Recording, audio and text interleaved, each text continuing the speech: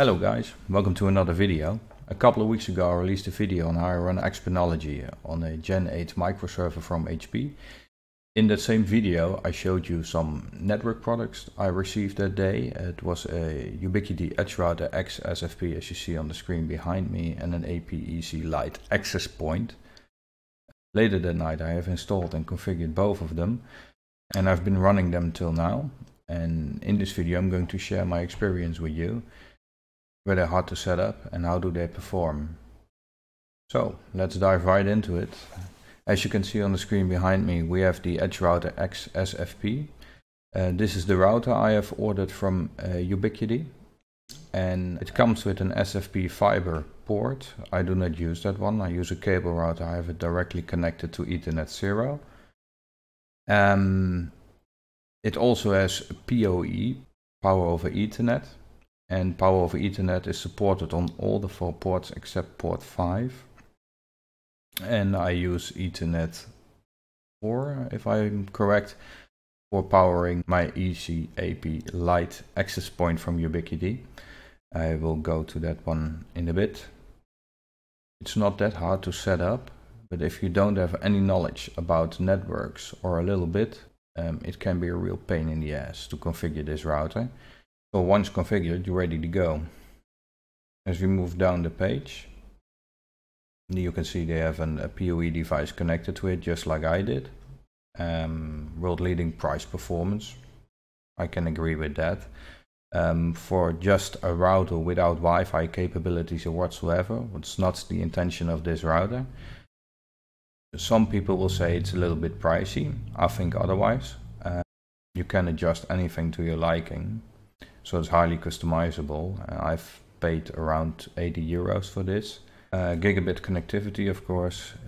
All the ports are gigabit. Also the SFP optical port is gigabit. Edge OS, that's the operating system this router runs on. Very clear and easy to use. I will show you in a bit. Also you have the option to configure your router through command line interface. And they also have an alternative model without the SFP port. This router comes with a 24 volts 2 amp adapter, which also powers the PoE ports on them. If you connect more PoE devices than one, bear in mind that it can only push out 50 watts in total. Okay, so that's the router. Let's see the user interface now. When you've configured your router and you log back into it, you will be presented with the main dashboard screen. It will show you the network activity it has. It will also show you the interface configuration. So as you can see, I've configured the Ethernet 0 port for my internet connection. It's directly connected to my cable modem, and the ports Ethernet 1 to 4 are my switch ports, and I've configured the switch for that group of ports. I've also, as you can see here, configured Ethernet 4 to be PoE capable, and on that port I have connected, as you can guess, my AP from Ubiquiti. And it's directly powered through the Ethernet cable. As we move over to the left now, you can see I have 3 connected clients through DHCP, 1 with a static IP. Network address translation is enabled, the firewall also enabled with 2 rule sets and 4 rules, and DHCP server is also enabled. Otherwise the other clients wouldn't get an IP address. If we move over to the top now, right next to dashboard you have traffic analysis, then you have the routing and the routing capabilities, the firewall and network address translation with all the port forwarding. Then you have services, and here you can see the DHCP server I'm running. Also domain name server is listed here. And PPPoA, I don't use that function. And if we move on, we have VPN, quality of service. Haven't configured that one either. Basic and advanced. Users. Here you can create users you want to give access to your router and the kind of level access they have. The config tree with policies and rule sets. And you have the wizard, which can help you to set up the edge router from the start. So if we move further to the top, we have the CLI. Once you click this, it will open a command line interface. You can also log in with your credentials and adjust the settings from there. I haven't used that option as I mentioned before. And next to CLI we have the toolbox option. It displays you a couple of diagnostic tools: ping, bandwidth, trace, discover, packet capture and log monitor. If you need it, you can find them here, real handy. So things I want to do with the router is still configure the OpenVPN connection, discover some more options on the router I haven't covered. But basically that's it. Yeah, that's the router. So let's move over to the access point I also bought from Ubiquiti. And that's the AP-AC Lite. It's a 1200 megabit Wi-Fi access point, 300 Mbit on the 2.4 GHz band, and 866 megabit on the 5 GHz band. Setting this up was a little bit frustrating. I've read the manual and it told me I had to install the software from Ubiquiti on my computer. I did that. The first time I ran that software, it gave me some options like creating an account and filling in your network SSID name and password. And after that it couldn't connect to it anymore. But the Wi-Fi was enabled. Also 2.4 and 5 GHz had the same name. That was a little bit annoying. But once I did the speed test, it got about around 240 megabits, I believe. It was on my Android device. I was hoping I could configure a little bit more than just the SSID and the password on it and manage it from other devices. So just connect through the IP address it gets from DHCP and set up the access point from there. But that was not an option. I tried installing the Unifi software on my Android device, but the only thing it could do was display me the IP address of the access point it was getting from the router, but I couldn't connect to it. So the easiest way I figured was just to reset the thing and start over again. So I did that and I configured the access point from the Unifi app on my mobile phone. I had a little bit more options. Didn't use the Unifi cloud ID I created. I just created a local account and a password. But once configured again, I couldn't connect to it. I'm planning on to configuring the access point again in this video and try to run these steps again, and hopefully it will work just fine. But the Unifi access point, it's a nice device, looks a bit like a smoke detector, but more trendy. Sleek, ultra compact design, just like Ubiquiti says. Yeah, I can agree with that. Designed for optimal RF performance. Yeah, okay. Spectral analysis, band steering and airtime fairness. It has some advanced features I haven't played with. Scalable enterprise Wi-Fi management. So if I'm correct, with the Unifi controller software, you can just read out all the data on the access point, which I wasn't able to do. That looks real nice. I will give that a try. And the model comparison, I have the most simple version, 300 Mbits on 2.4, 867 on the 5 GHz band, 24 volts passive PoE, and a gigabit Ethernet connection for the high throughput. Okay, so I think it's an idea to just do a speed test with my iPhone now and see how it performs, and then give it a reset and try to configure it again through the controller software I downloaded from Ubiquiti. Okay, so the download speed is 94 Mbit and the upload speed is 30 Mbit.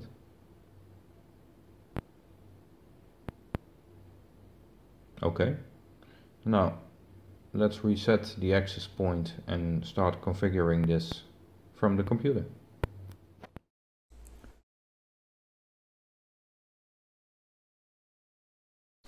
So after trying for 15 minutes, I couldn't get the damn thing off the ceiling. I guess the anti-theft system of Ubiquiti works really well. I searched for a manual, and what I found, the locking tab. During installation, the locking tab on the mounting bracket moves from the initial position to the final position, where the locking tabs fit securely into the locking notch. I can agree with that. If you need to remove the Unifi AP from the mounting bracket, insert the paperclip in the slot to release the locking tab and turn the Unifi AP counterclockwise. Well, between the Unifi AP and my ceiling is not enough room to get a paperclip between. So I figured if that is not going to work, let's try it through command line. So let's fire up PuTTY and see if we can get an SSH connection to the AP and reset it from there. Okay, let's move this over to this screen. Yes. Okay. Hostname. Let's fill in the IP address of the AP.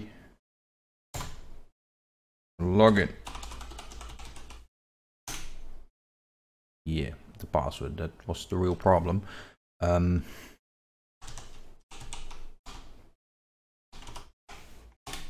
Ha! First try. Okay. Now we need the command for resetting this thing, and that should be this command. Well, what do you know? Oh, okay. I guess that's normal. And I think the device just reset itself. Let's wait for it to boot up and then see if we can access it through the Unifi controller software. Okay.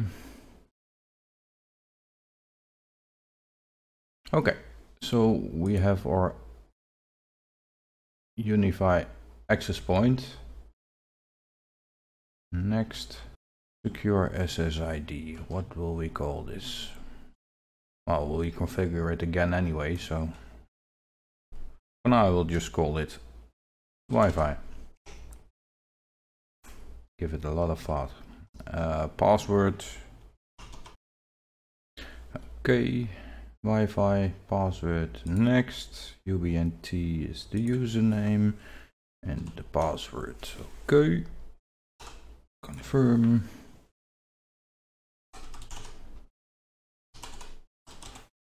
Yes. Next, Netherlands. Yeah, that's right. Okay, finish. No. Let's skip this step for now. Ooh. This looks promising. Sign in. This is what I wanted to see earlier. So this is the software we saw before on the website. I think I have some more things to play with now. We can see statistics, quick look, most active, okay, map. Oh, that's real cool. Too bad it's not my home. I live in a small apartment, so I only have bought one AP of them. So let's connect the iPhone and see if see how it performs now. Okay. So we now have a connection with a Wi-Fi. And it also does find my iPhone. Okay. Cool. Let's do a speed test then. Start speed test.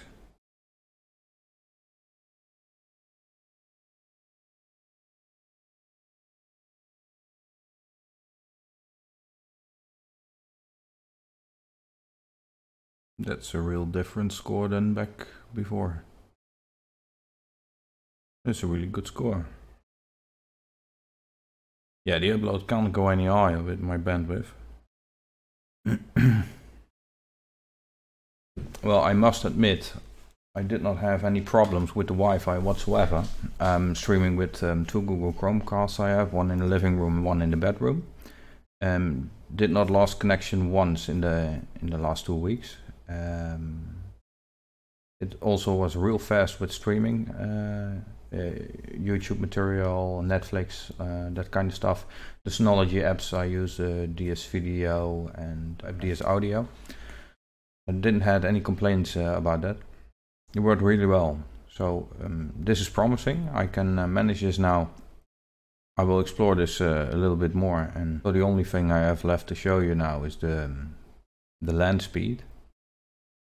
I can just copy some files, of course, from one side to another and see how fast that is going. And we just get some video material. I have a video right here. Let's pick one. All recorded videos. Now let's get this one of 18 gigs. Yeah, it should be enough. Let's move that over to this side. Okay.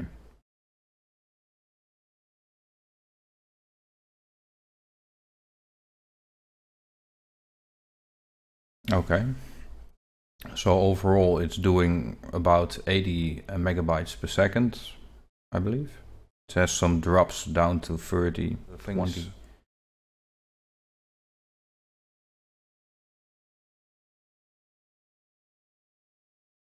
Let's stop this for now. Don't need that file. Okay, yes. Okay, so my final conclusion on this, the access point, the router and the TP-Link switch, I bought them as a set for, I think, 240 euros. Yeah, it's not cheap, but if you compare it to an Netgear Nighthawk router or an high-end Asus router or what kind of brand, doesn't really matter. But if you compare it to that, yeah, then it's fine. Those routers also sell at about the same price level, even more expensive for some models. And I think you have more freedom with this setup. If I need to scale it, I can just add another access point, pair them together, and I will get more coverage. The router is hooked up to the TP-Link 8-port gigabit switch, and the access point is connected through PoE to the router. So yeah, this is real cool. I couldn't get this to work the first time, but it looks promising now. I will have some fun exploring all the settings and the options it provides. My conclusion: is this a good solution for everyone? The access point, maybe.